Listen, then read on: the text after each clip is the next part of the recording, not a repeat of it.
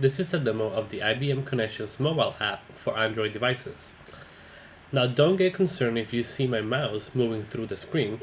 I'm actually using the Android emulator to do this demo. So first what I'm going to do is I'm going to tap into the Connections app, and immediately when that happens, I get into the status updates feed. Now from within status updates, notice that I can see the number of comments that have been added into a particular status updates, and they're all sorted by the most recent update. From within the updates view, I can also pick and choose different filters so that I can decide how I want to see information. Perhaps I want to see all public status updates. Perhaps I want to see the activity stream. The activity stream shows all the activity that my colleagues are doing throughout IBM Connections, whether they're voting on new ideas, uploading new files, commenting on wikis, or commenting on blog entries. All that activity is actually captured for me directly from within the mobile app.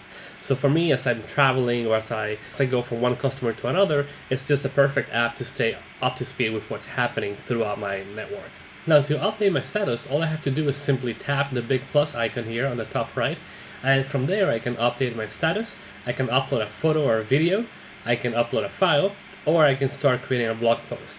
So if I go into the status update section, I quickly type in hello from my demo, I tap on share, and off it goes. So very straightforward, very easy, and very quick. Now, as a mobile worker, it's also very important that not only do I have a view into what my colleagues are doing and what my network is doing, but also the ability to search across the entire system so I can leverage intellectual capital when I need it. So within the mobile app, notice that we have a big magnifying glass on the top right. If I tap that, it brings me immediately into the search menu.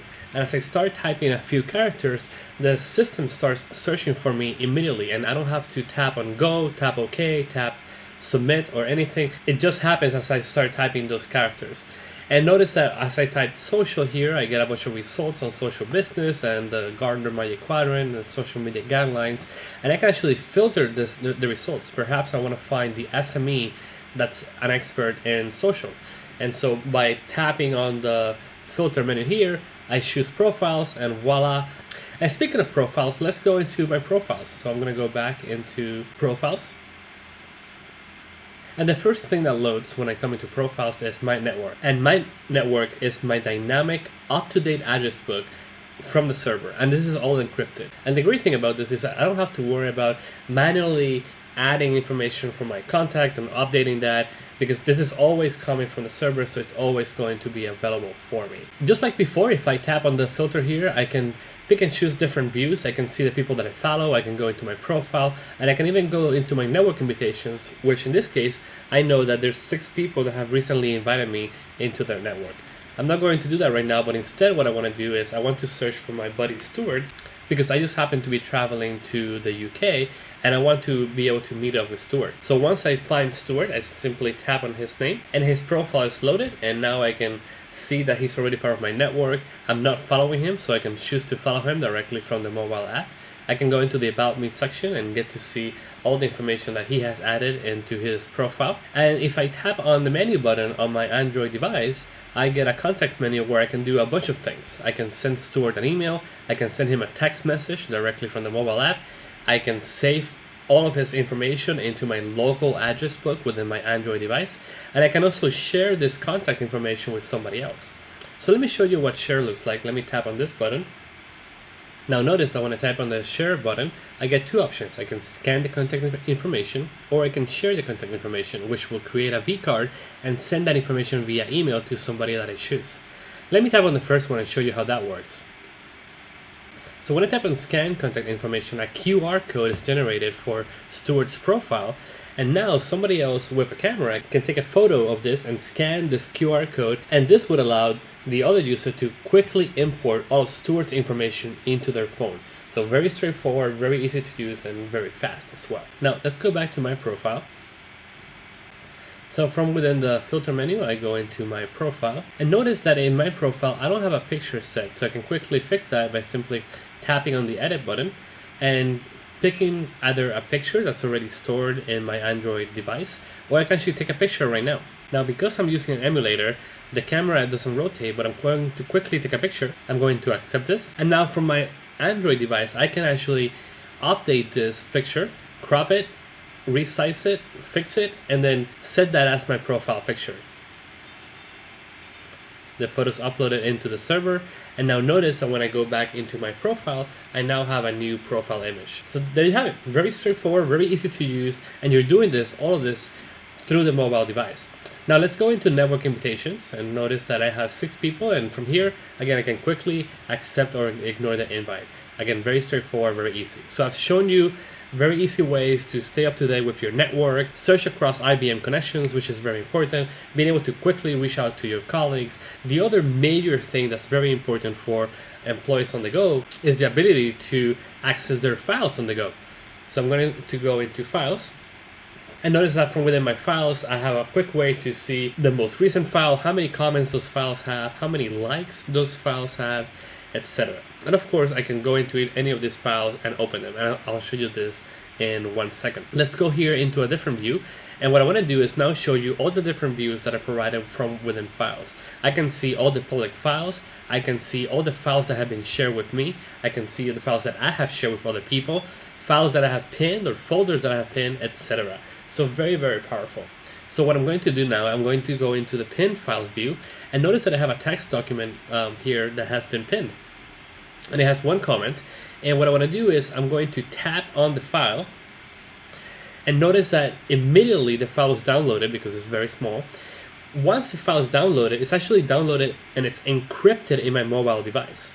So then when I open the file, which it just happened by just tapping on the file name, the file also has to decrypt. And because this is an OpenOffice file, the Symphony Viewer app opened on my Android device. So very straightforward, very easy to use. Now let me show you another example here. Let me go back.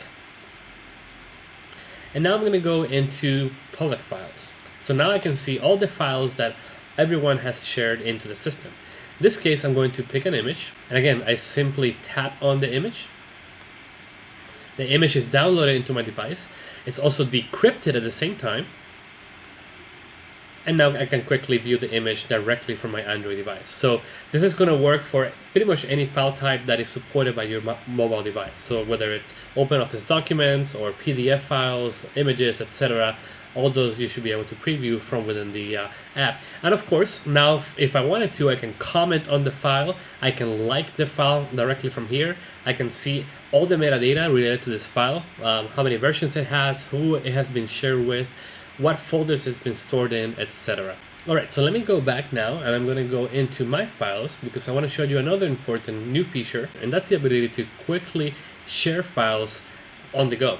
So say that you receive a request either via email or via text message that somebody needs access to one of your presentations, and so what you want to do is you can actually come into the file and tap on the menu option, and notice that from here you can open the file, which is what I did before by tapping directly on the file name. You can download it, which is very important because you can download the files and use them even while you are disconnected from the network. So say perhaps that you're getting on a plane and you want to be able to review this presentation before you land. You can download it, store it locally on your mobile device, and then preview it, and then once you're ready you can then comment back into it once you're connected into the network. I can also share the file, which is what I was just going to mention, and you can share this with specific people, or you can even share with communities. If I wanted to, I could also make the file public because right now it's only shared with a couple of people. So from here, if I wanted to, I can share with my community. I tap on that option, I search the community that I want to share this with, and I'm going to type in a few characters, and notice that immediately a couple options come up. I pick the IBM Connections Users community, I tap on share, and that's it. Very straightforward, very quickly, and very easy to use. Now finally, I wanted to show you communities, because as a community manager on the go, it's very important to know what is happening in your community. So I'm going to go into the home menu, I'm going to click on communities, and then I'm going to select the first community, which is the IBM Connections Users community. This is my favorite community. Once the community opens, I can tap on the Updates tab, and now I can see the full activity stream of the community. So that way, as a community manager, I can quickly digest and understand what is happening in my community, who is voting on which ideas within the ideation capability, who has shared files with the community, etc. So all those capabilities are available to me very, very quickly. Now, as a user on the go, one of the things that I want to do with my communities is quickly share photos and videos with my community. So from within the community, I can go into the media gallery section and notice that from within the media gallery, I can quickly see photos that have been uploaded into the system. I can even see videos that have been uploaded to the system. And if I tap on one of the videos, the video will start downloading and I could start playing the video directly from my mobile device. Now say that you're at a conference, right? So as a community member, you want to be able to quickly share photos and videos with the rest of the community. So to do that, it's very straightforward. Simply tap the big plus button on the top right of the screen and you can choose pictures that you have already taken or videos that you have already taken, or you can take a video right now with your mobile device and then upload that immediately into the Connections community. So very powerful, very straightforward, and again, very easy to use. Now let me close with a couple of things. Just want to show you a couple options that are available to administrators. So notice that in the main menu here, we have a quick way to go into the updates, profiles, communities, wikis, etc. And this menu here is actually customizable and extensible by administrators. So if administrators want to add additional links to the menu, such as a link to perhaps their intranet portal, social media guidelines, etc., they can easily do that through configuration. Additionally, if I go into my account, notice that I have quick access to all the files that I have downloaded. So again, if I am disconnected from the network and I don't have Wi-Fi and I don't have 3G, I can still access the files that I have downloaded and are stored locally on my device. And not only that, remember that the files are actually encrypted on your device for security purposes. Now, the other thing that I want to show you is the ability to add multiple accounts into your mobile device. So say for example that you're using a Connections instance inside of the firewall for employee collaboration, and you have another instance of Connections outside of the firewall for partner collaboration or consumer collaboration. Simply tap the big plus button on the top right and you can add your own company server, and we'll ask you for the server URL, your username, your password, and that's it. And that way, as you are on the go, you can quickly monitor and see what's happening in multiple Connections instances. Now, the last thing that I want to mention is the ability to customize the look and feel of this mobile app.